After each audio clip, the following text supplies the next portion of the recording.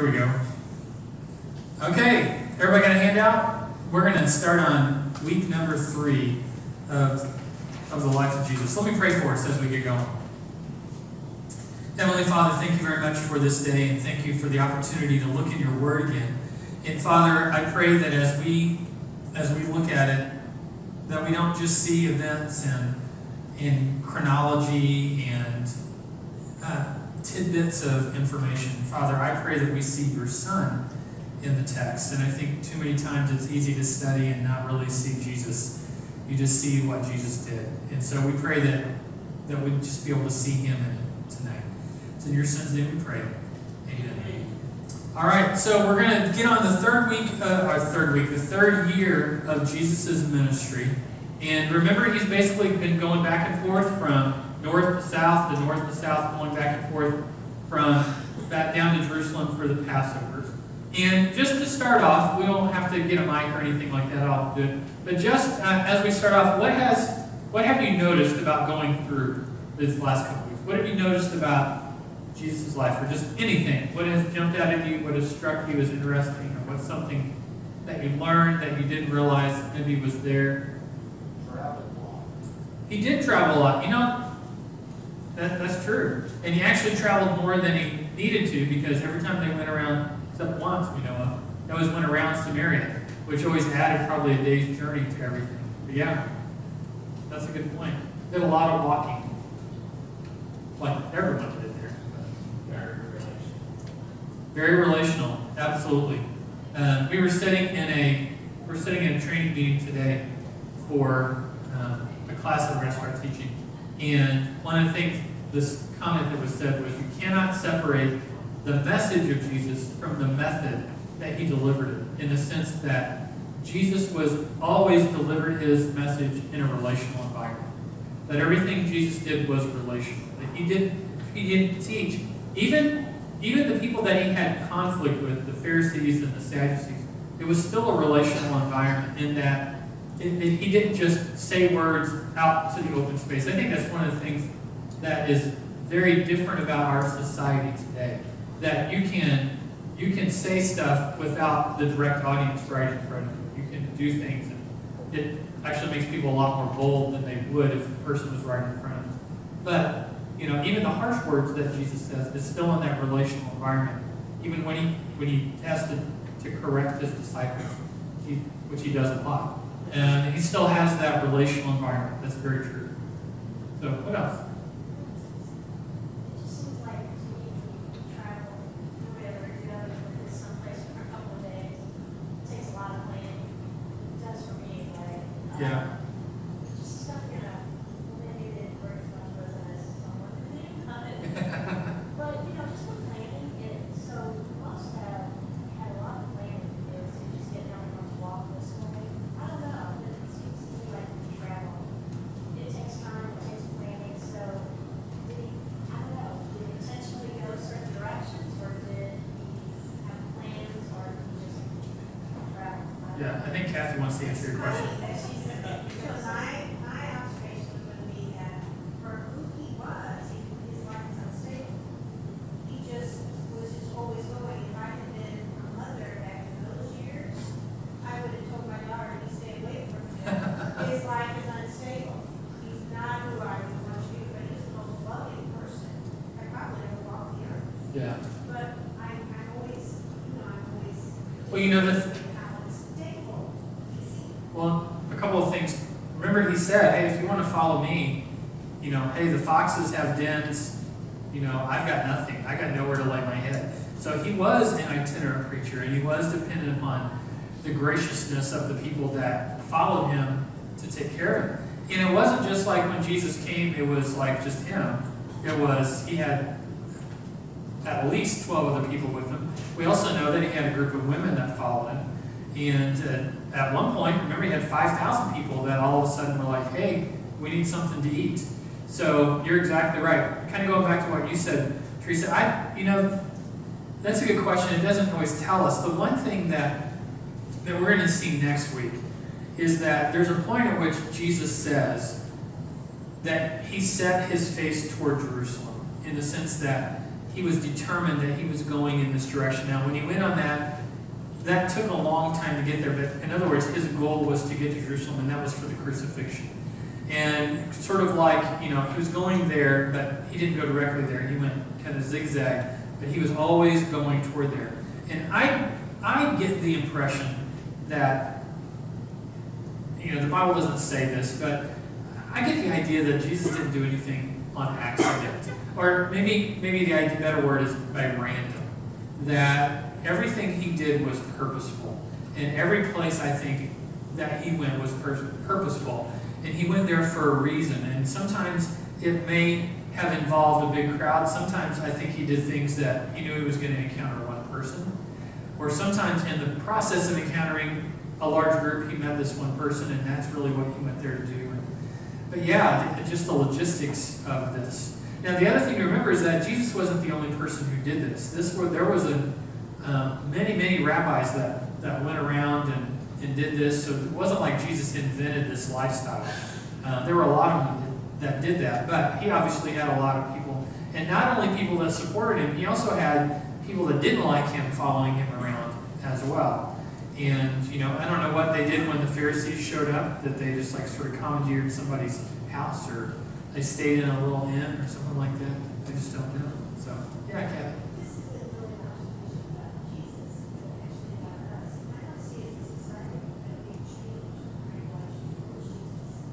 Those of us who love him, love him, and follow him anywhere. Those who don't, we are haters, society, we have not changed with him anyway. And I think that's Yeah, I think that what has probably changed is, Jesus is an incredibly polarizing figure. In Jesus' words, you're either for me or against me. He says that in Revelation. Either be hot or be cold. If you're lukewarm, I'm going to vomit you out of my mouth. I think what has changed in our society is that we've added a neutral. In the sense that in our minds, we've added a neutral. You can be for Jesus, you can be against him, but there's also, you can be neutral, and you can go, he's okay. And I think what the neutral group wants to do is cherry pick what they like about Jesus and ignore what they don't like about Jesus. Yeah, he taught good things, you should forgive people. He taught some good things, but there are a lot of things in there that I don't like that he talked about. And so therefore, I'm going to choose those things that I like, and I'm going to be neutral on him as the Son of God. Now, that's the one thing that we're going to talk about today a little bit, is the idea that there really is no middle ground. Jesus says that. It's one or the other. And I think we've fooled ourselves as a society into thinking that you can't have a middle ground. That if I'm not anti, then I can be neutral. But the reality is, Jesus, there's still just one or the other. There's no in between, even though we think there probably is today. So, all right, well, let's get in and look at this. Those are good observations, good questions. So we start off, turn to Matthew chapter 14. We're going to primarily be in Matthew and John tonight as we go through this. Now, remember, Jesus has been going around. He's going down to Jerusalem. And one of the things that we're going to see now is that as Jesus moves into his third year of ministry is, the first year you could probably characterize by people are getting to know him. The second year is probably characterized by the fact that Jesus draws interest from both sides. He draws interest from people who want him to become an earthly king, but he also draws interest from people who want to see him go away because he's threatening them. And now what we're going to see is that Jesus is going to really start revealing much more about his mission, about who he is, and that revelation that he gives to those people actually has a negative effect in a lot of times. That Jesus is going to say, this is who I am. And in particular, one time we're going to see that people had a lot of problem with that. So that's what we kind of characterize this third year, is that it really is Jesus is revealing more about himself. And in the process of doing that, he's making people choose. You're either with me or you're against me. You sow with me or you scatter. There's no in between.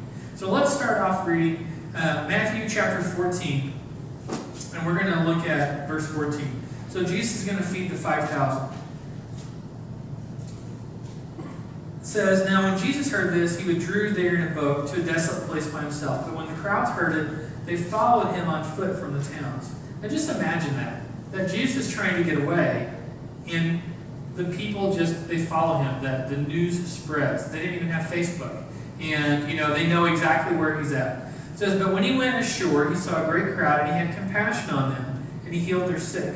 Now it was evening, and the disciples came to him, and they said, 'This is a desolate place, and the day is over, and the crowd send the crowds away and go into the villages and buy food for themselves.'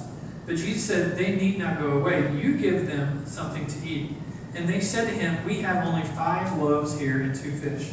And he said to them, 'Bring them here to me.'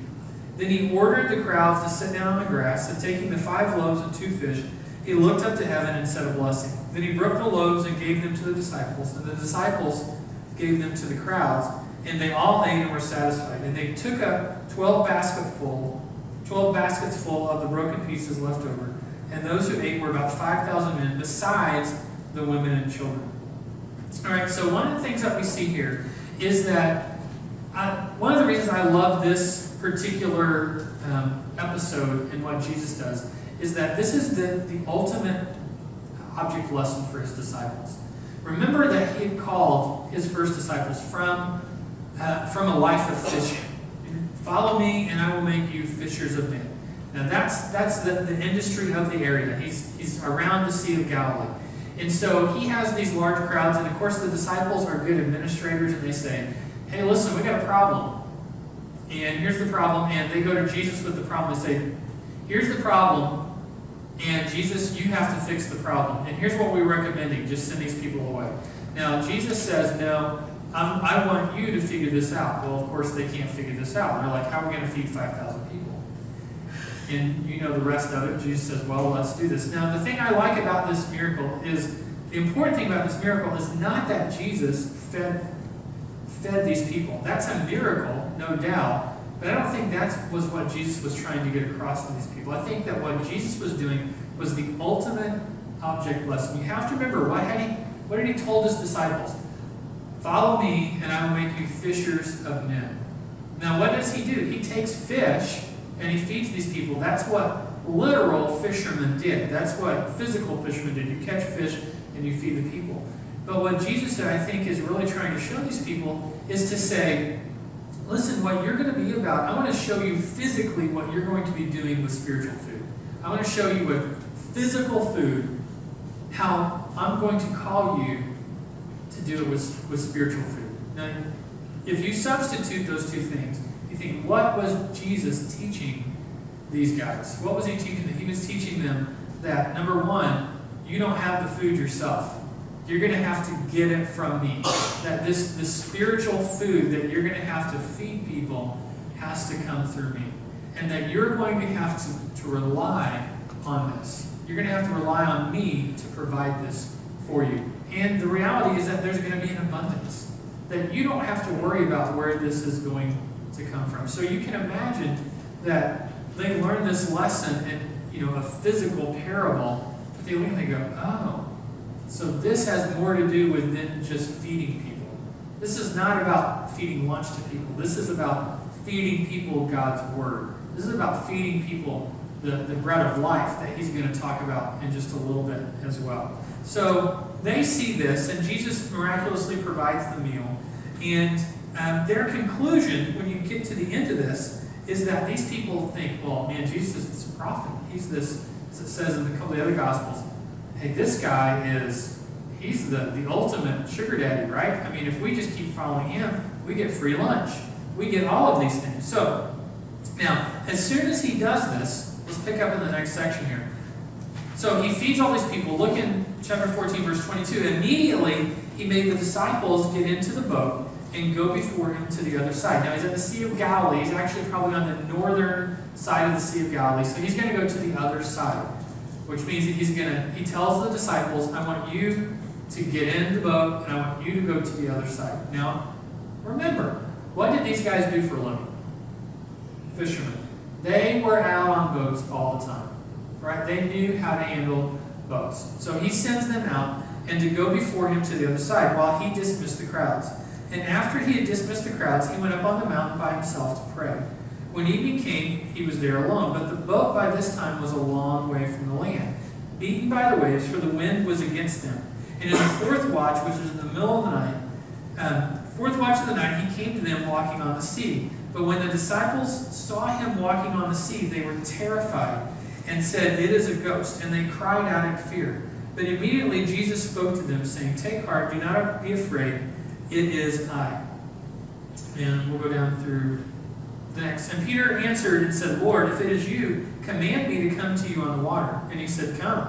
So Peter got out of the boat and walked on the water and came to Jesus. But when he saw the wind, he was afraid, and beginning to sink, he cried out, "Lord, save me." Jesus immediately reached out his hand and took hold of him, saying, "Oh, you of little faith, why did you doubt?" And when they got into the boat, the wind ceased, and those in the boat worshipped him, saying, "Truly, you are the Son of God." And when he had crossed over, they came to the land of Gennesaret. And when the men of that place recognized him, they sent around to all that region and brought him all who were sick, and implored him that they might not only touch the fringe of his garment, and as many as touched him were made well. So now Jesus walks on the water. He's fed 5,000. And we see an important lesson here in the life of Jesus, is that he has to, Jesus is the Son of God. He has this unlimited connection with the Father, this spiritual connection. But the physical part of him has to recharge his batteries. And so what does Jesus do? He sends the disciples away. He says, "You go to the other side of the lake, the Sea of Galilee," which is really like a big lake, "and I'll catch up to you." So he goes off by himself to pray. He goes off by himself to recharge his spiritual batteries. And the lesson I always get from that is if Jesus had to take time out, we probably do too. Are we more spiritual than Jesus? Do we have an unlimited supply of spiritual power? Even Jesus had to get away from people and say, "You know what? I need to recharge my spiritual batteries." I think that's a good lesson for us. So now the crowds keep forcing him. They're going to keep going. And Jesus comes to his disciples in the middle of a storm. Now, the one thing that we probably don't realize when reading this passage is that the Jews were not as I say, a seafaring people.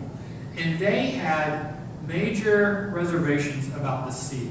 And in fact, there was Jewish traditions that out of the sea came chaos. So that's significant that when you see Jesus on the water, that the Jews thought that that's where you had sea monsters. I mean, you think about it, you send people off to the sea that never come back. Where do they go to? Obviously, they're eaten by monsters, right? Things like that. That the sea was responsible for taking a lot of people. So they didn't send people to the other side of the world. They fished on the Sea of Galilee. That was about it. And even then, these storms would roll up. So the fact that Jesus is out in the midst of this storm, walking on the water, that in and of itself would be enough to just go, whoa. That they recognize. Now, it's interesting. What do they think Jesus was? They think he's a ghost. Why? Because they believe that out in the sea are these storms. This is the sort of the abode of demons. This is where chaos is. They didn't think that maybe even God had much to do with the sea. And so they're scared to death. They're out on the ocean, even though they know how to handle themselves. And they see Jesus walking. They think he's a ghost, but he calls Peter out.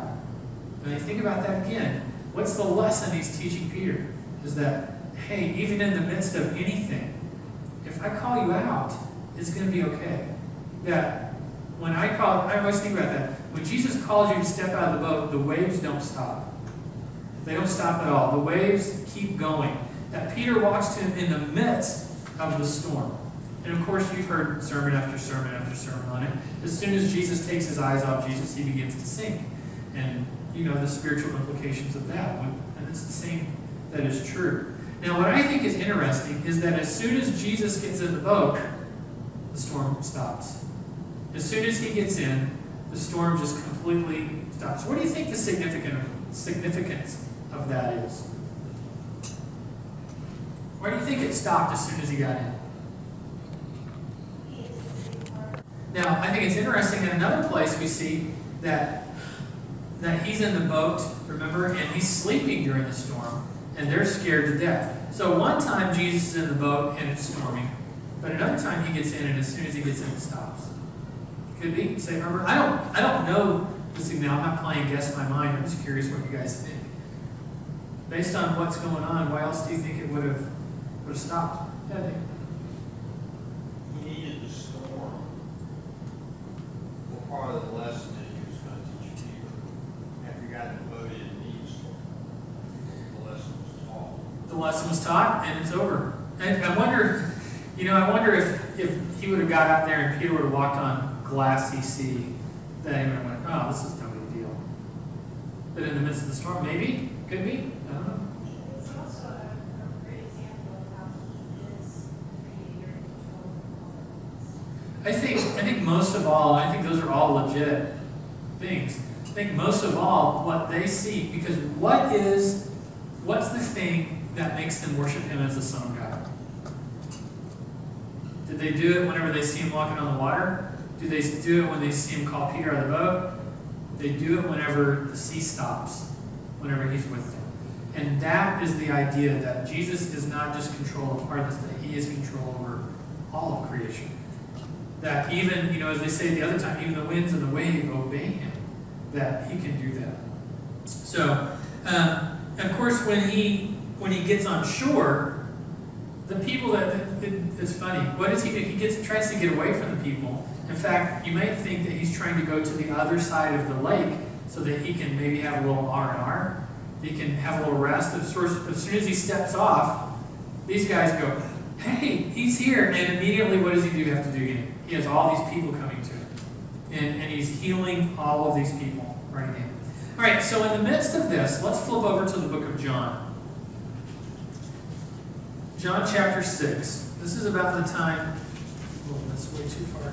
John chapter 6. That we see the bread of life discourse. Now, so at the beginning of John chapter 6, Jesus feeds the 5,000. He walks on water. Now, what we see here, and we're not going to take time to read the whole part, but in chapter 6, verse 22, is where Jesus starts the bread of life discourse. Now, to sort of summarize this, he arrives back at Capernaum, and Jesus starts teaching again. And really, what he sees now is that Jesus isn't just like I'm going to make you feel good sermons, like blessed are the poor, blessed are those. Now Jesus starts in with if you really want to follow me, here's what it's going to take. He starts in with the hard expectations. And the bread of life discourse can really be summed up by basically Jesus says, listen, you followed me because I gave you free food.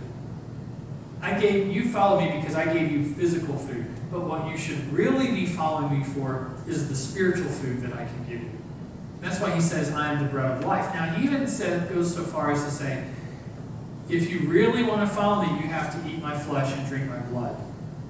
Now, that's what got the Jews a little worried at that point. They're kind of going, what's he talking about? Is he talking about cannibalism? Is he talking about literally eating his flesh and drinking his blood?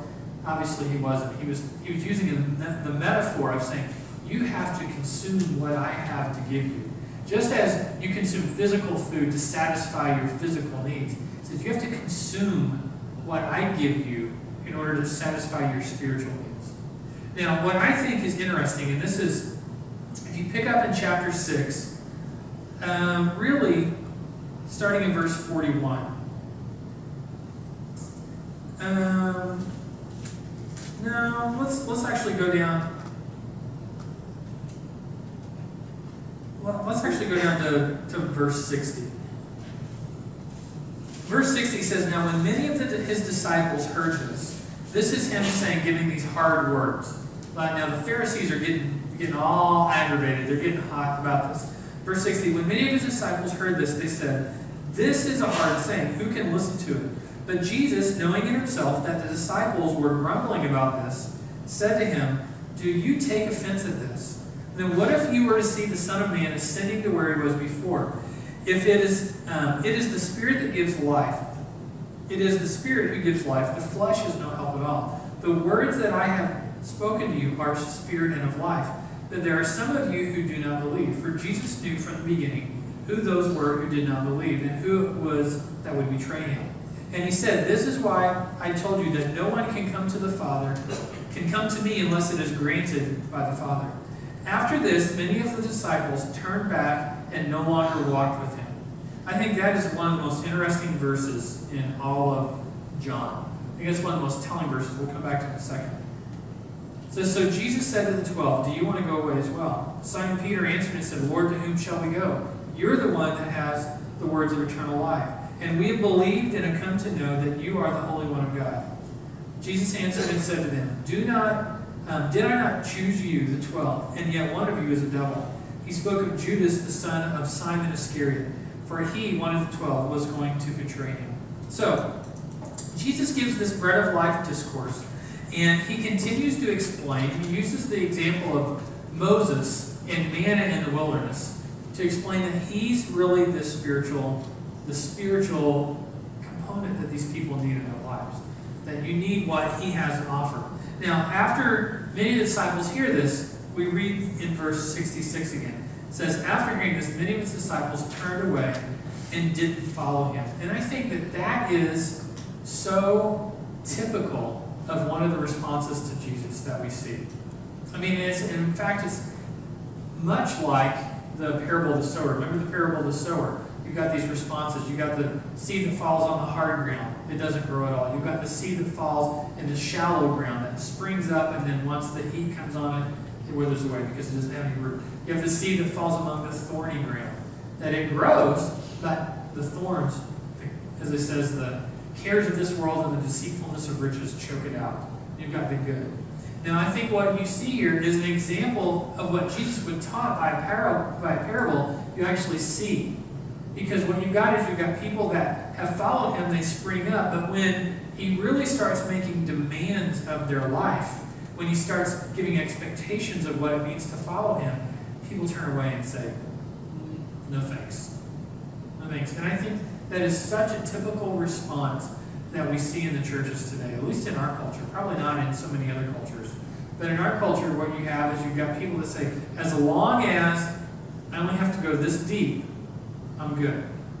As long as Jesus doesn't try to change me, I'm good. As long as Jesus doesn't make any demands that I change my lifestyle.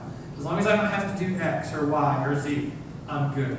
But as soon as it becomes clear that Jesus expects more of me, then I'm done with that. And I think that's just such, the response to Jesus hasn't changed since the time of John at all. So, then of course he asked the 12, and he asked that, and they go, you going to leave too? And I love their response as well. Now, Peter always gets sort of, a bad rap for saying dumb stuff, but Peter says a lot of good stuff too. And this one he says, where are we going to go? You're the one that has the words of eternal life. We've come to know and believe that you are the Holy One of God. So I love that Peter says that right there. And so they acknowledge that. Now, all right, let's just stop there. We're going to go back to Matthew chapter 15. But any questions or comments right then and there? And I'll just repeat it. Adam can do it, but just as we go along, I'll repeat the question. No. I think one of the things that we always fail to do whenever we read the Gospels is that you always have to look at what happens before, what happens afterwards. Because so much of the significance of each story is tied up. Where did they just come from? Where did they go? Where are they at? Where are they physically at? And then we're going to see this as significant here in just a little bit. All right, so Matthew 15. We go back to Matthew 15, verse 1. Now we see that Jesus is going to have a discussion with some of the guys that come up from Jerusalem. These are the teachers of the law. It says, when the Pharisees and the scribes came to Jesus from Jerusalem and said, why do your disciples break... Now this is important, so take this sentence apart carefully. Why do your disciples break the tradition of the elders? For they do not wash their hands when they eat. He answered, now, let's just stop and think it. What did they say? You've broken the tradition of the elders. They did not say you've broken the commandments of God. You've broken the tradition of the elders. He answered and said to him, why? So they're accusing him of breaking the tradition of the elders. Now look what he does. Say, why are you breaking the tradition of the elders? Because your disciples don't wash their hands the right way. He says, well, why do you break the commandment of God for the sake of tradition? For God commanded, honor your father and mother. Whoever reviles father or mother must surely die. But you say, if anyone tells his father or mother, what you have, what would you have gained from me is given to God? He did not honor his father. So for the sake of your tradition, you have made void the word of God. You hypocrites! Well did Isaiah prophesy of you when he said, this people honors me with their lips, but their heart is far from me. In vain do they worship me, teaching as doctrines the commands of God. All right. Now I think that passage right there, again, what do we see? What's typical of the third year of Jesus' ministry? Conflict. He's having conflict with the people that are following him. Now he's going to have even more conflict with his enemies. This is so telling. They accuse him of breaking the tradition of the elders. Now in their mind, what did they really say? They said the tradition of the elders, but what do they equate the tradition of the elders with? The command of God. And in their mind, by not washing their hands ceremonially correctly, as his disciples didn't do, that they were not washing their hands exactly as the tradition said, that in their mind, they were breaking the commandment of God because they equated the tradition of the elders with the command of God. And so they're gonna get him on this. And I love what Jesus says back. He says, you're accusing me of breaking the tradition. Well, you're breaking the command of God for the sake of tradition. Now, what his specific accusation here is, apparently what was happening, he says, listen, you're supposed to take care of your mother and father. But what you guys are doing is you're saying, oh, the money that I was going to take care of you with, I've dedicated to God. That's his accusation. He said, so what has happened is you're leaving your mom and dad destitute because it makes you look good that you're giving your money to the temple. And he says, now you tell me, what is really honoring your mother and father? Is giving away what should be rightfully theirs honoring your mother and father by making yourself look good? No. It says you honor God with your lips, but you don't do it with your heart. You don't do it with your actions. And again, that's pretty telling as we look at this. So we see his attitude toward the religious leaders is becoming more and more confrontational. Now, this brings up an interesting point. And I think this is something that we have to remember as the church. Who are the people that Jesus, think about this. Who is the group of people that Jesus had conflict with? Who did he have zero patience for? The religious leader, the religious. Not necessarily the people who were devout, but the people who thought that the way to God was through keeping commandments, the legalists, the people that did not keep the law at its heart. The people that, in essence, wanted to keep people away from God. Because that was what they did. They were the law police. No, you're bad, you're bad, you're bad, you're bad. The people that Jesus always took time for were not the ones who were worried about keeping every little law. They're the people that just honestly wanted to see God. Like, I'm trying to find God. And I need that. So I think that's important to know, is that so many times, I think the longer you are a Christian, the more you tend to grow toward the Pharisees. And I just think that is because you forget what it's like to never know Jesus. And you get to the point where you start saying, well, here's all these traditions, here's all these things that I think have to be this way. And if you don't do those things, then really you're not a Christian. You know, I think we all get very close to being that person at times, that we find things and we go, no, I've confused my preference with what God really says. I've confused the way I like things with this, or I've confused my particular understanding of this with what God has to say. And I think Jesus says, hey, listen, there's a core of what the gospel is, there's a core of what the command of God is, and they're not the same thing. My traditions are not the same as that. Yeah, Rick? And so that goes back to past history and those gave their life. Absolutely. Right. Yeah, he says, you know, some of that goes back to the past history. Remember we talked about the very first week. Their ancestors were the ones who voluntarily gave up their life to protect God's word. So they thought that, number one, they were pretty proud of themselves because, hey, my ancestors gave up their life to protect God's word. And to keep people from breaking it, we're going to build a hedge around it. That was their own word. So remember, you keep walking further back from the cliff. So if we keep people 10 feet away from the cliff, then there's no way they can go over the cliff. The problem is that they equated their traditions with the actual command of God.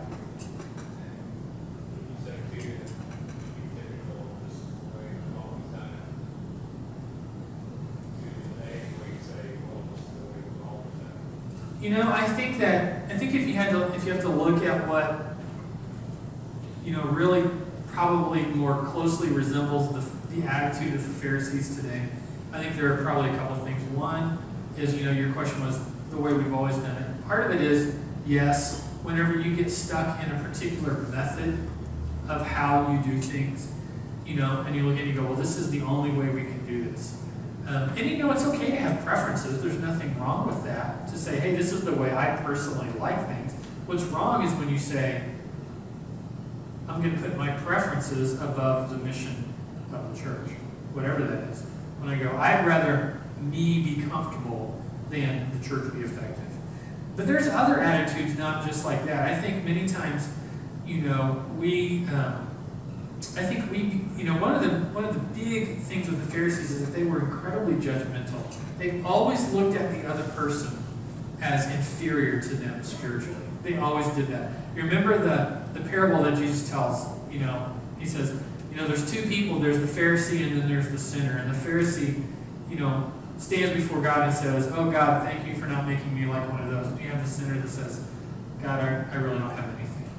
And I think that many times we can do that we see people that come to church, we see people that have never been in a relationship with Jesus before, and we want to, you think about this, what did the Pharisees do? They put all these external rules on people. So if you really want to be in God's great good graces, you have to do X, Y, and Z. And so many times we do that same thing. If you really want to be who God wants you to be, here's all these regulations that you got to start keeping. You got to do all that. Now, that's not to say that God doesn't expect people to grow into spiritual maturity, but it's amazing how many external regulations we put on people that they have to be a certain way. And we could make a list a mile long of what those things are. You have to have this viewpoint. You have to do this. You have to do that. All those things. And many times we have the same attitude that the Pharisees do. As Jesus says, you put unbearable weight on people. There's no way you can keep all these things. But we realize that, no, salvation is by faith, through grace, not as a result of works. The works come because you're saved, not so that you're saved. You have to remember that.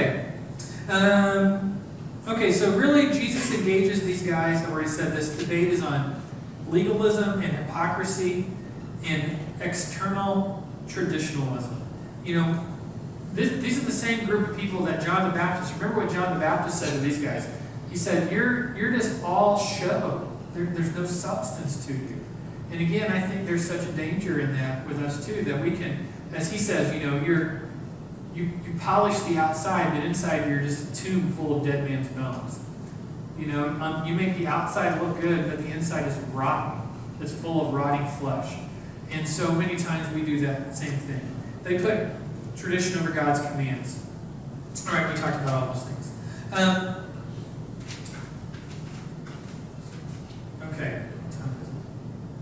Okay, we're doing all right. The Syrophoenician woman, Matthew 15:22. So we're going to skip a little bit of this. Go down to verse 21 of 15. It says, and Jesus went away from there and withdrew to the district of Tyre and Sidon. Now this is important. He goes, if you look on your Bible, Tyre and Sidon are they're up north along the coast of the Mediterranean Sea. This is not, so now Jesus is going to a place that was not considered Israel. He's going to the Gentiles. He's going to this place where the heathens lived, right? So this is like, this is where Queen Jezebel was from. I mean, these were the pagan of all pagans. So Jesus goes there. And behold, a Canaanite woman, not a Jew, a Canaanite woman. Now that phrase, a Canaanite woman, is an Old Testament phrase. Remember when for those of you who we preached through Judges and we did all this stuff we talked about, being called a Canaanite was not a compliment. Canaanite was a synonym for idol worshiper, for heathen, for pagan, right? So a Canaanite woman from that region came out and was crying, "Have mercy on me, O Lord, Son of David. My daughter is severely oppressed by a demon." But he did not answer her a word, and his disciples came and begged him, saying, "Send her away, for she is crying out after us." And he said, "I was sent only to the lost sheep of the house of Israel." But she came and knelt down before him, saying, "Lord, help me." And he answered, "It is not right to take the children's bread and throw it to the dogs." She said, "Yes, Lord, but even the dogs eat the crumbs that fall from the master's table." And Jesus answered her, "O woman, great is your faith. Be it done for you as you desire." And her daughter was healed instantly. Okay, so after the confrontation with the Pharisees, Jesus goes north to Tyre and Sidon. And this was an area outside of his homeland.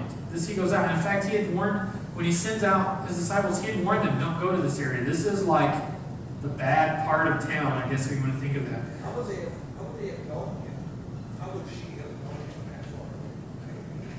Well, obviously the word of mouth spread. I mean, the people on the, when Jesus goes to the other side of the Sea of Galilee, that's not Israel either. So his fame spread. I think one of the mistakes we probably think about this time is that people never traveled or word didn't travel. People traveled frequently. The Romans built extensive road systems. Trade went through all the time. So I'm sure that she had heard of this. I'm sure that she had heard word of Jesus or for whatever reason. So it's not unreasonable to think that she had heard that at all. So he sees this, and she's got a demon-possessed daughter. Jesus refused at first, and he actually, he kind of brings out some harsh statements, it sounds like, doesn't it? I mean, Jesus is going, first he says, "Listen, I'm sent to Israel, I'm not sent to you." And then she goes, "No, please, please." It's interesting that she even says, "Have mercy on me, O Lord, Son of David." She even throws out Jewish things for him. She's not Jewish, but she uses a Jewish term, Son of David.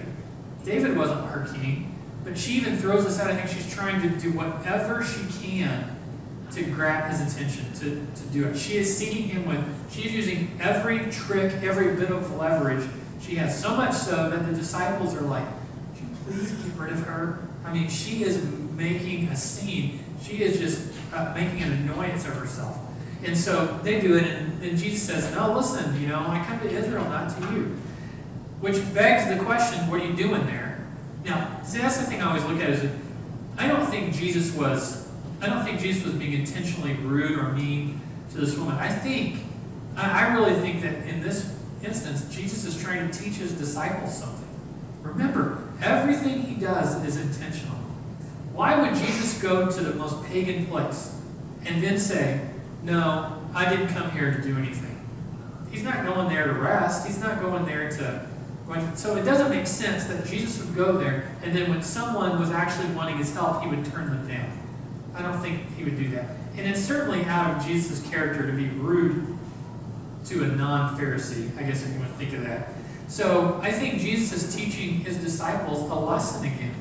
Again, what's the lesson? This woman is pursuing the Son of God with everything she has.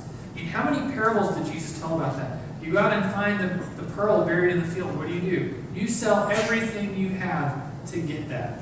You have to be willing, if you want to follow me, pick up your cross and follow me. You have to be willing to sell everything.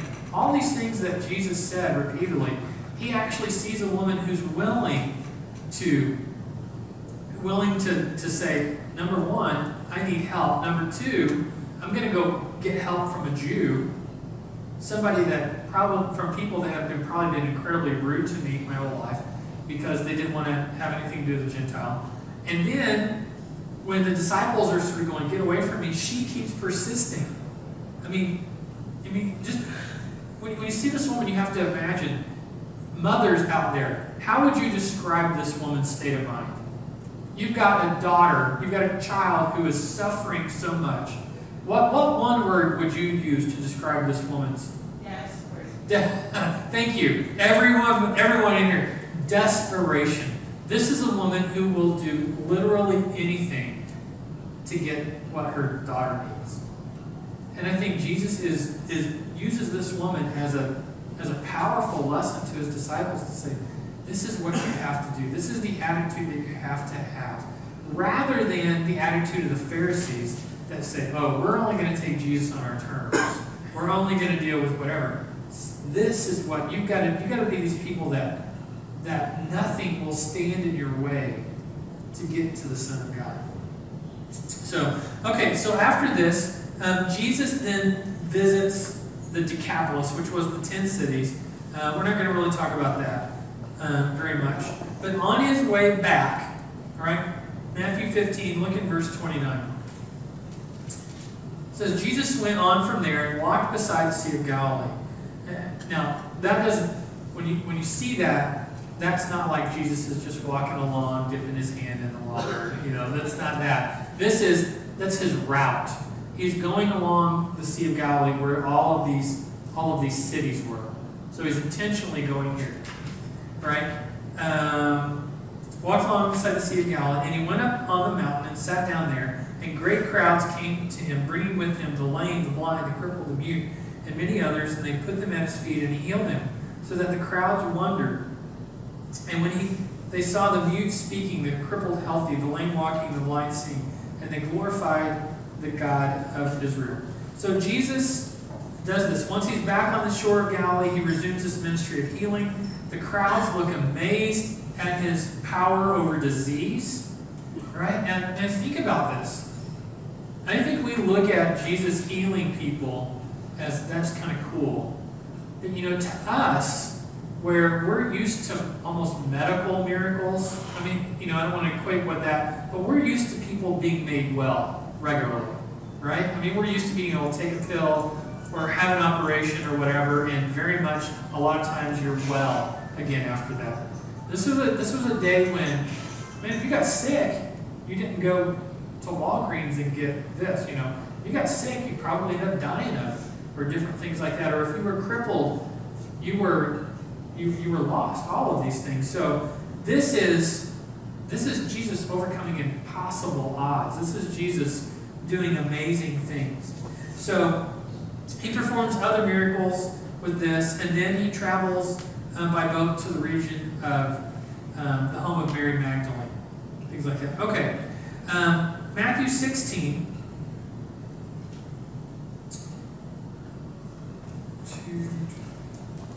Okay, we got a lot to cover. Matthew 16, 1 through 2. In fact, I'm going to skip some of these because I want to get to this one. So Jesus reasons with his Jews and his own disciples. The blind man is held at Bethsaida, back to Jerusalem. Jesus is at the Feast of Tabernacles. We come down to 3 of them in John, number 11. I'm skipping several of these because I want to talk about Matthew 16. At the Feast of Tabernacles, further teaching, he goes up on the Mount of Olives. Number 13, healing of the blind men. All right? And now I want to come to number 14 because we're actually going to spend a little bit of time on this. Is in Matthew chapter 16. This is whenever Jesus has his good confession. Matthew 16, starting in verse 13. It says, Now when they had come into the district of Caesarea Philippi, if you've got your Bible map, the district of Caesarea Philippi, if you find the Sea of Galilee, you go north, and just north of that is this region of Caesarea Philippi. If you find a place called Mount Hermon, it's up north of there. Right? And he asked his disciples, Who do people say that the Son of Man is? And they said, Some say John the Baptist, others say Elijah, and others Jeremiah or one of the prophets. And he said to them, Who do you say that I am? And Simon Peter replied, You are the Christ, the Son of the living God. And Jesus answered him, Blessed are you, Simon Bar-Jonah, for flesh and blood has not revealed this to you, but my Father who is in heaven. And I tell you, you are Peter, and on this rock I will build my church, and the gates of hell shall not prevail against it. I will give you the keys of the kingdom of heaven, and whatever you bind on earth shall be bound in heaven. Whatever you loose on earth shall be loosed in heaven. Then he strictly charged his disciples to tell no one Christ. This is one of the most important passages in the Gospels. All right, so here's what we have. We're going to dissect this apart. So Jesus takes his disciples far north.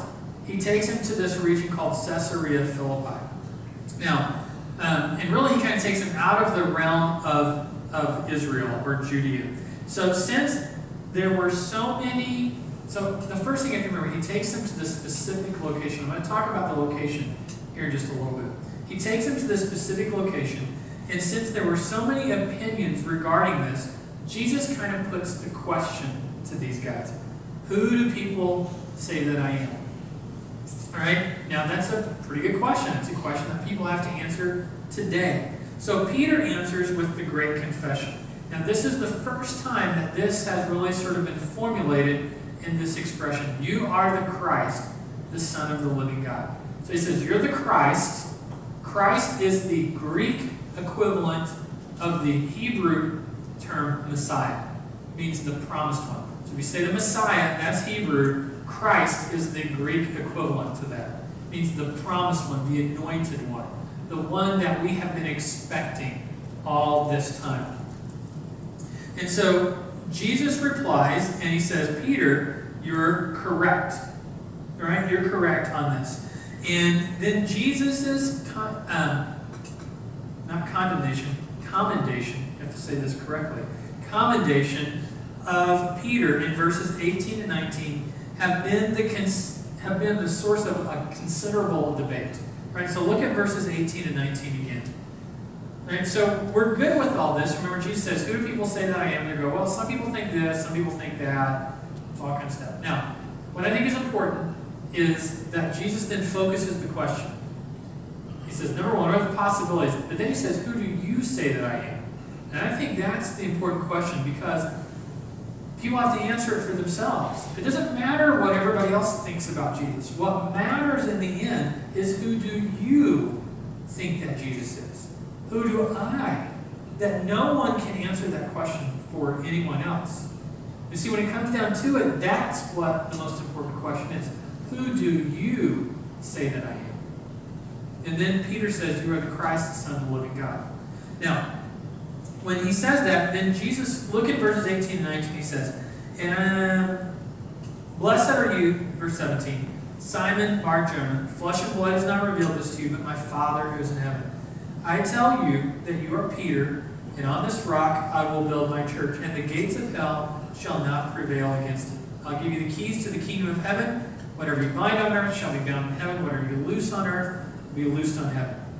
And then he strictly told them, good job, you got the right answer, but don't tell anybody.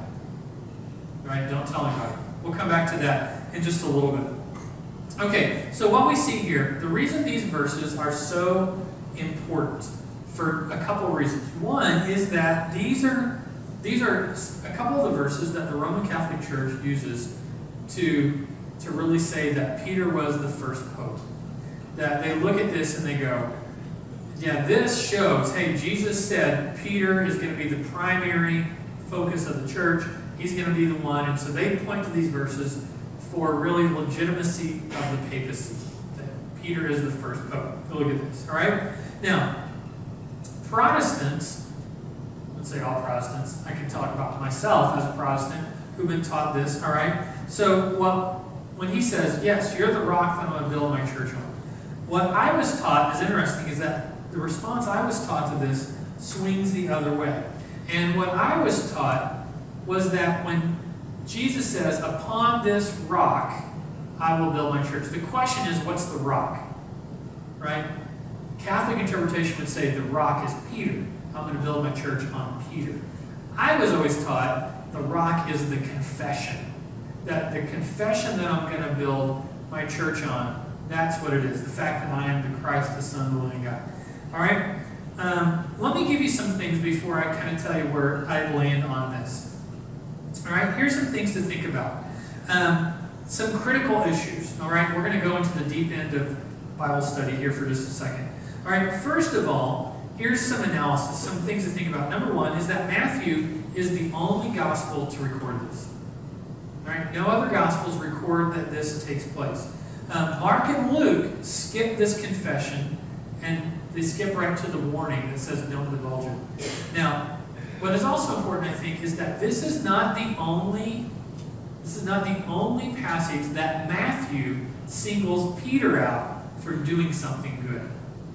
Right? So one of the things that we find in the Gospel of Matthew is that we kind of routinely see that Peter is singled out as he is the leader of the disciples, that Peter is always out in front.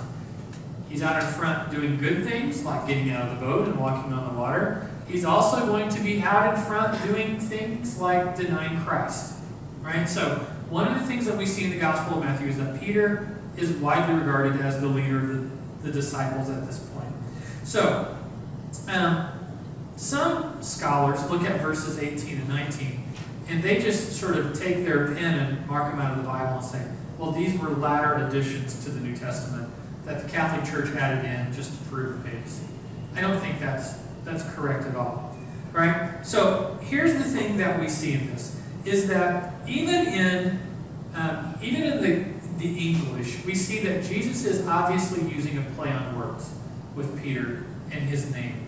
Remember, when Peter first comes to Jesus, remember Jesus changed his name. Remember what he changed his name to? Cephas. Right. Now, Cephas was the Aramaic word for stone. Right? Now, Peter is one of the Greek forms of the word rock. Right? So Peter is rock in Greek. So when Jesus comes and says, hey, I'm going to change your name to Cephas, he's really kind of saying, I'm going to give you the same name but in a different language. Right? Now, Jesus was sort of having a play on words on this. So he obviously makes this word. And what happens here is that Peter's name was Petros. That's the masculine form of this. So Jesus says, you are Peter, Petros, and upon this rock, and he uses the Greek word Petra, which is the feminine form of the same word. Right? It's in Greek, there's masculine and feminine forms. Right? So you are Peter, Petros, and upon this rock, Petra, not the rock band, the old Christian rock band, for those of you who know that. That's where they get it from, right? Is, upon this rock I will build my church. So the question is he referring to Peter, or is he referring to the confession, or is it something, both of them? Right? So we already know that he changed his name to Cephas earlier. Now, Jesus is completing the name game with Peter, I think what we see here. Now, some people make a big deal about the difference in the Greek words that I just told you. Some scholars will look at that and they'll go, well, Petros, his name was the masculine, that meant a big rock, and Petra meant a small rock, and different things like that. The problem with this is that Jesus probably had this conversation in Aramaic. That was the language that they spoke. And so if Jesus were speaking this in Aramaic, he probably would have said, Peter, Cephas, and upon this, Aramaic, it would have been the same words probably. Right? So we make this distinction about the Greek, but the conversation probably wasn't originally in Greek. So it seems, however, I think, now don't pick up rocks to stone me just yet, all right? I think that it seems obvious that Jesus is saying something about Peter, right? You can't just look at this whole thing and say Jesus is just totally ignoring Peter. Because what has Peter done? Peter's the first guy. I mean, Jesus makes a big deal about the fact that Peter's the first one to say this. Blessed are you, Simon Bar-Jonah. Flesh and blood hasn't revealed this to you, my Father's in heaven. So Jesus says, good job, Peter. You did something. You're the first one to figure this out. God has revealed this to you. So I think that it is to Peter that the rock metaphor is applied. I don't necessarily think it is the confession that he was talking to. Now let me give you some other evidence to show you why I think that. Let's think about this for a second. If Jesus was saying to Peter, listen, you're the rock, you're the leader of these disciples, and I'm going to build my church on what you guys do. You're going to be the foundation of what we do. Let's think about this for a second. All right? We know let's think this. Peter was the acknowledged leader of the apostles, right? Peter, who preached the first gospel sermon? Acts chapter 2. Peter. Peter is the one who is leading the way preaching the gospel. Who was the first person to take the gospel to the Gentiles? Acts chapter 10. Cornelius. Peter. He was that. All right? So, who's the first person to preach the gospel to the Jews? Peter. Who's the first person to preach the gospel to the Gentiles? Peter. Jesus is calling out and saying, listen, here, you're going to be the first one to do these things. All right? So I think, and also Ephesians tells us. Ephesians tells us that, hey, that the church was built on the foundation of the apostles. It actually uses that phrase. All right? So I think by taking this view, doesn't necessarily mean that we're acknowledging that Peter was the first pope. Actually, I don't think it says that at all. I think what Jesus is saying to them is, listen, good job, Peter. You guys are going to be the foundation on which I do everything else. Does that mean you're special and you're going to be the first pope? No, I don't think that's what it's saying at all. I don't think we have to acknowledge that. I think the confession is important, absolutely. But I think in the course of Matthew's storyline, Matthew emphasizes the role of Peter. And I think Jesus is taking this. Later on, we know that Peter denies him. And again, what does Jesus say? He takes special care. So Peter plays this prominent role that we see. So I think you can look at this and look at it and go, yeah, I think Peter did have a special role in what was going on. Does that mean Peter was perfect? No, not at all. Look in Galatians chapter 2. Galatians chapter 2, Peter had screwed up and actually had regressed and stopped eating with Gentiles. And Paul, the apostle, says, I confronted Cephas to his face. Now, I always think, wouldn't you have loved to have been a fly on that wall to see two apostles do this whenever Paul has to call them out and say, listen, dude, you're wrong. It doesn't sound very pope-like, does it? At all. So I think by looking at this, you don't have to accept the fact that Peter was the first pope. I think Jesus is saying, listen, Peter, you are going to play a prominent role, so you better get your act together. You better get this stuff going. Okay. Just a couple more things we're going to look at. We're going to look at the transfiguration. Matthew 17.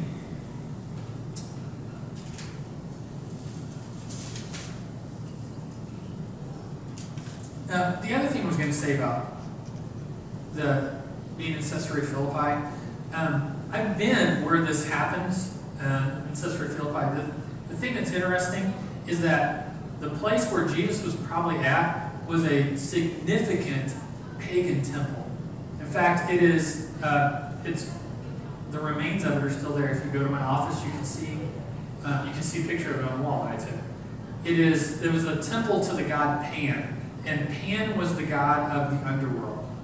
And there was a pit there. The pit is still there, right? That they thought that this was an entrance to the underworld, most likely through sacrifices down this seemingly bottomless pit in some way, shape, or form. And so it's interesting, I think, that Jesus says, and this pit was called the gates of hell, because they thought that it led to the underworld. So when Jesus stands and says there, listen, Peter, upon you I'm going to build my church, and the gates of hell will not prevail against it. I think two things we have to understand. He's talking about the idea of this pagan worldview. Right? He's talking about this, that Jesus is literally standing in a place called the gates of hell. Whenever he says, the gates of hell will not prevail against my church. The other thing we have to remember is that Jesus is using offensive language, not defensive language. In other words, he doesn't say that the church is on the defensive and that the gates of hell are pounding away.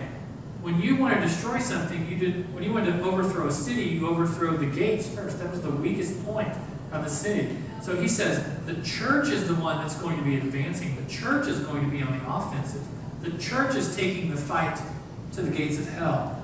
And the gates of hell will not stand up against the advance of the church. And I think we have that totally backwards. I think we as the church and as Christians so many times, we step back in a defensive position and go, our goal is to shelter ourselves against the attacks from without.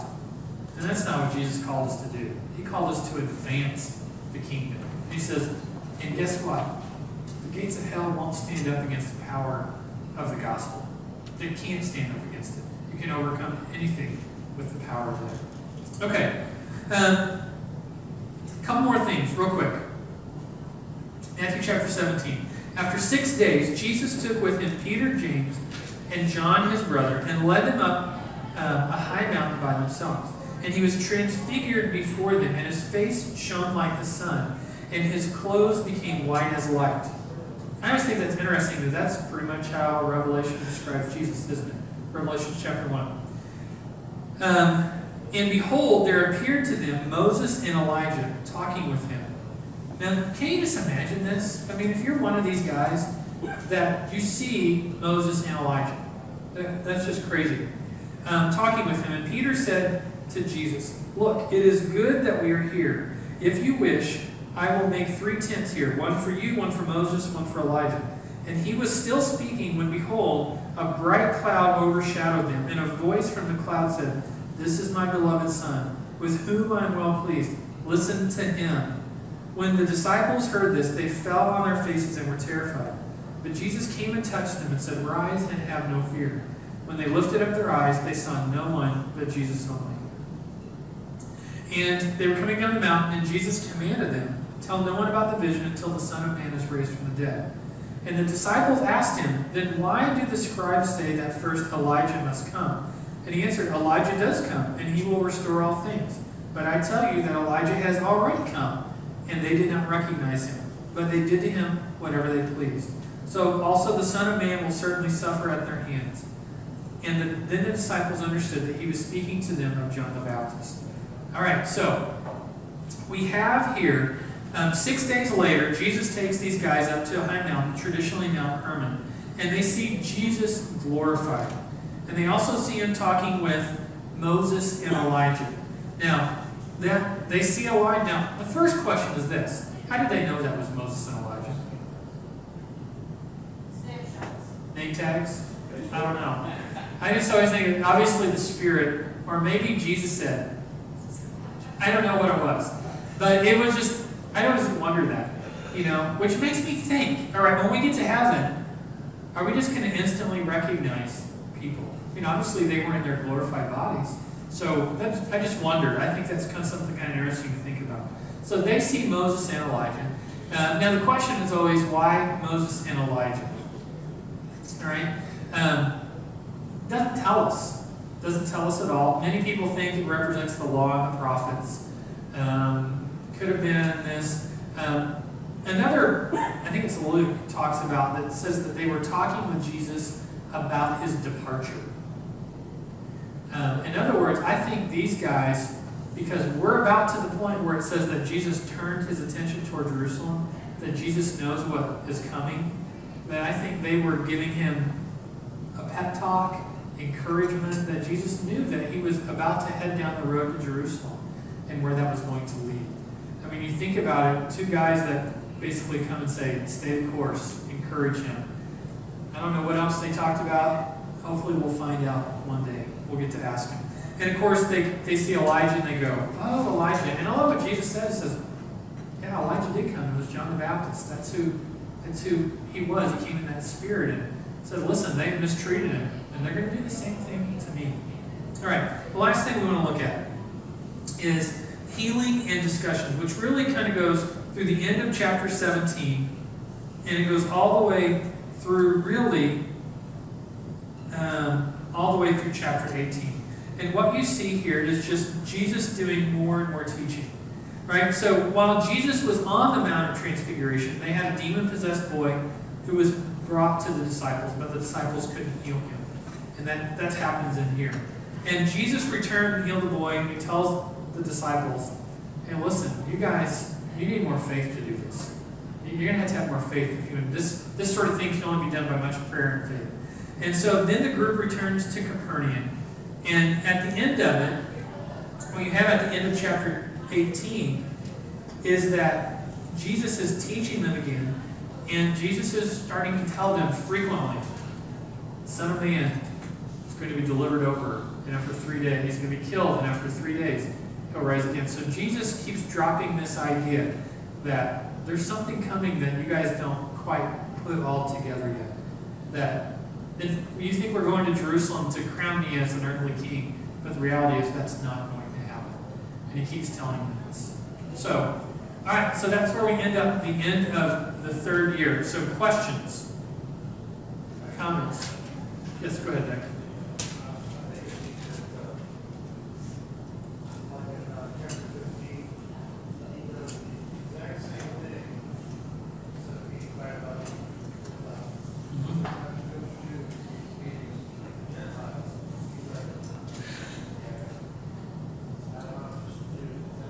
It is, absolutely.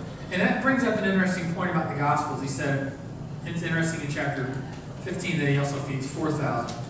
And obviously we're not looking at everything. But I think this brings up an interesting thing is that we tend to think that the only things that happen are what is recorded in the Gospels. That Jesus did so much more than was recorded there. And that he would have done the same thing probably on more than one occasion. You know, did Jesus only preach the Sermon on the Mount at one time? No. Matthew records one version of it. Luke records a different version. Does that mean they're recording the same? No, he probably preached the same sermon on multiple occasions. Did Jesus heal the same kind of people? Different? Yeah, he did. I mean, we only have very little recorded here. So I think you're right, Doug. It does show that. We see that Jesus is concerned about everyone. Absolutely. I'll come back to you in a second, Kathy, who was over here. Bill? It says in 15:19 and in 18:18, the same thing about whatever you bind on earth will be bound in heaven. I don't know. I'm just kidding. No, it is.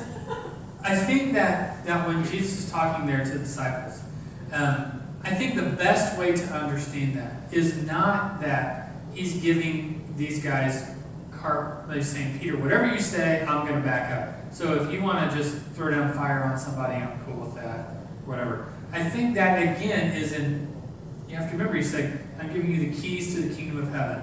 And whatever you do, I think what he is saying there, the best way to understand that, is telling Peter that now you got to think about, okay, what's he saying he's going to preach the gospel. The keys to the kingdom is the gospel.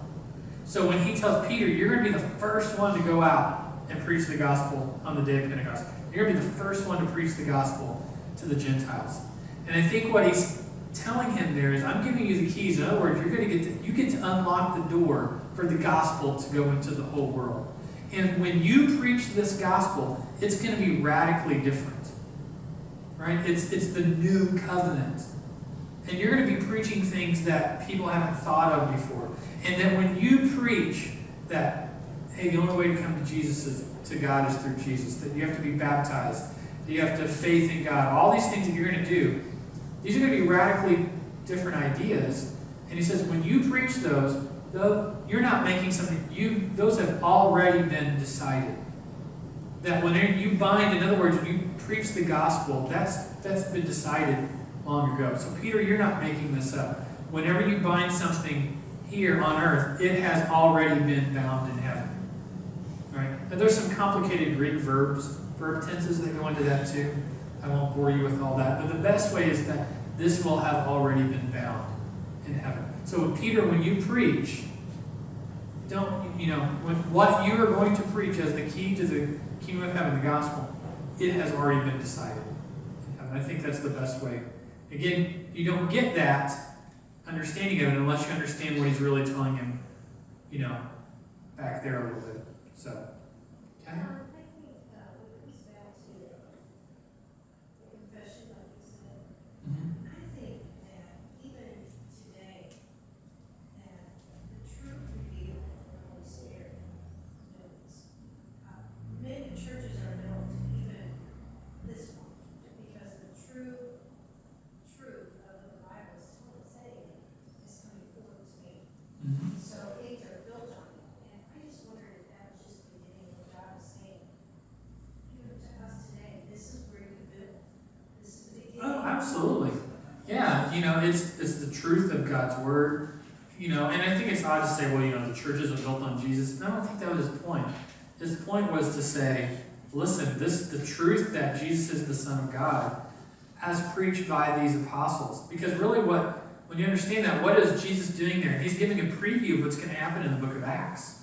He's saying, listen, I'm going to give you a glimpse of of my mission, of how you're going to be fishers of men, of all these things. That, man, Peter, you are going to do these important things. And so you better be, because you look at that in chapter, I mean, you think about that. What happens right after that in chapter 16? He tells about his death and his resurrection. But look at the end of chapter 16. We didn't even talk about this. Then Jesus told his apostles, if you come after me, you have to take up your cross and follow me. So as soon as Jesus says, you've got a big job ahead of you, Peter, what does he follow that up with? And it's going to be really easy. No, he follows it up with, and it's going to cost you your life. And you have to be willing every day to lay down. You have to lay down not just your physical life. You have to lay down your desires. You have to lay down your preference. You have to lay down control of your life. That's what this is going to involve. You know, it's going to involve giving up everything up. That's what I'm calling you to do. So, any other questions, comments? So what we're going to see next week is that Jesus turns his eyes toward Jerusalem, that he starts that final journey on his way to the crucifixion. So, all right, thanks for coming. One is what you're teaching us and teaching anybody that will listen. Is this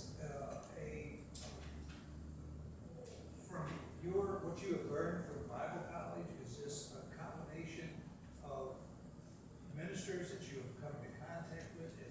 It's direct revelation from God. No, I'm just kidding. I'm just kidding. Just kidding. I do not believe that. You know, that's a great question. You know, how do you get to the point where you understand the Bible on this level? Yeah, part of it is education. You know, that is. But honestly, I think the most important thing is to understand the Bible correctly. The best thing that you can do is study it for yourself. And I think that it's good. I think what we're doing here is good for having, you know, a teacher teach you this. But the way that you grow more in your faith is you do it by yourself and you study, rather than just rely on what one other person says. And it's learning, you know, yeah, it is study, it's reading it, there's a lot of study that goes on behind it too. But a big part of it is, and I truly believe this, is understanding the Bible is really more than anything else about knowing the right questions to ask of the text. And it's about going, okay, this is what's going on, and I see this, all right? So how do I start understanding what this is? Now, here's the cool thing, is that you guys know I'm starting a new job, already have, new ministry, but here's one of the things I've already been working on, is that we're getting ready to radically shift the life group curriculum. That's one of the things, my responsibilities. And one of those things is going to be not just to come and hear somebody teach a life group lesson or Don Sanders on video, but one of the things that we're going to be distributing and helping people understand is how do you do this for yourself through the week so that when you do come together on your life group, that it's not just let's listen to what this guy says and then walk on. But we're actually developing a whole process that we're going to give out and help people understand this is how you do this. This is how you do this Bible study for yourself. Because I do firmly believe, I have a couple convictions about Bible study. Number one is that the Bible is accessible to everybody who seeks it with a pure heart. I do believe that it's not hidden, it's not esoteric knowledge that only the spiritually enlightened can attain or anything like that. But I think another misconception is, yes, you can understand it, but there's work that goes into understanding just like anything else. And that the more you do it, the better you get at it. You know, if I wanted to all of a sudden study medicine, yeah, my first go around is going to be pretty rough.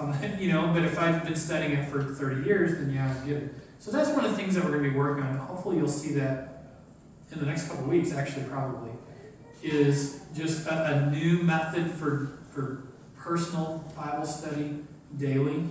as you do it, and that's going to culminate in the life group lessons. It's going to be pretty cool. So, but part of it is, so I'll give you a couple recommendations. One is, as you read, is get some good resources that will help connect these dots as you do.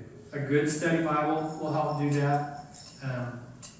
That would be one of the first places I would look at. It's just a good study Bible helps you do that. And then also, really some other good other books that help you sort of connect those dots.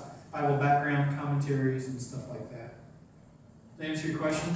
Yeah, I just, the language, different languages, there's no. Well, then, yeah, now, that, the original languages is a whole other thing to pick up, and Here's a Bible app.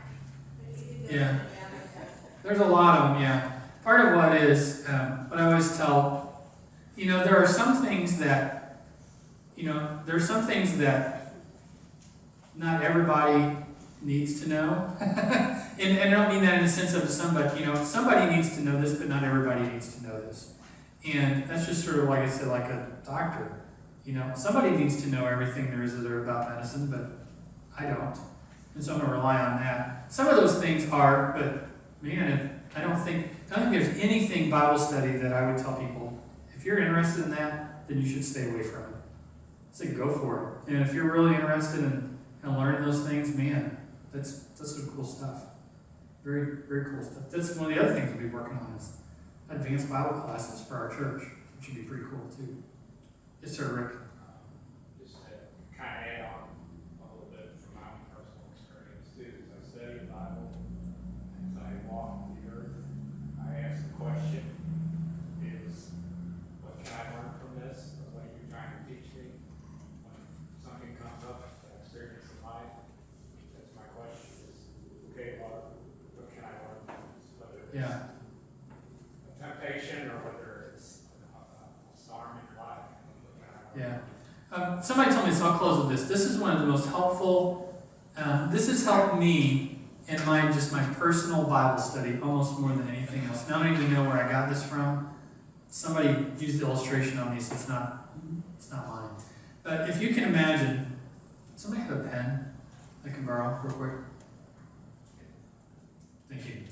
All right, so if you can imagine that if a blank sheet of paper is the Bible, and everything that can possibly be known about the Bible. One of the things you have to remember is that Bible study is cumulative through your life.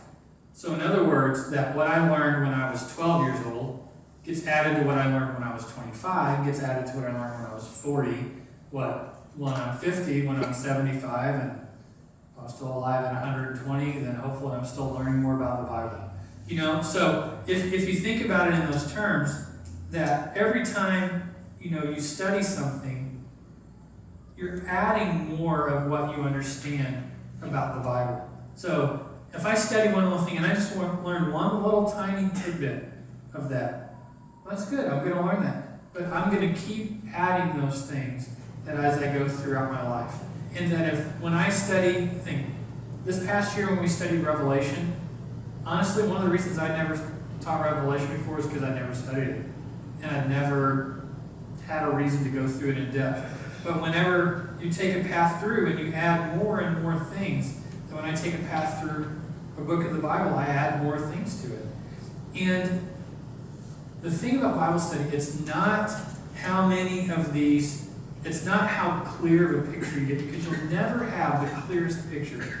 I would say if we figure out God in the Bible, then he's not much of a God, because he's just as smart as I am. And if he's as smart as I am, he's not much of a God. So, but the idea is to keep, as you go, filling in more pieces of information and how they connect. And to realize that you'll never get the whole picture.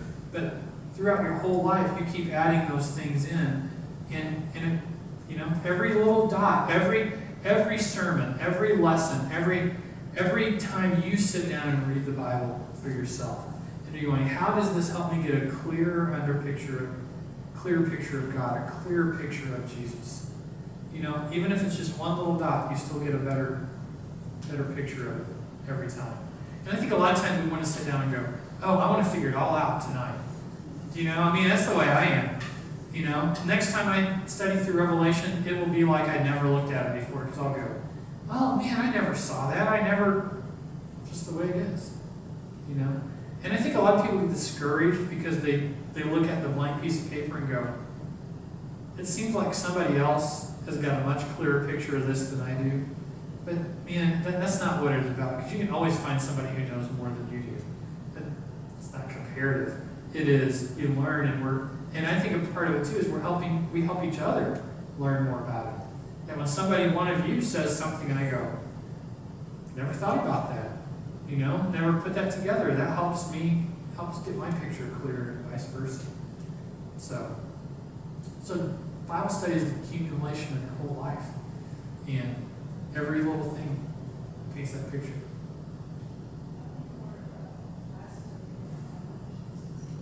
How many more classes on Jesus? After this, I don't know what we're doing.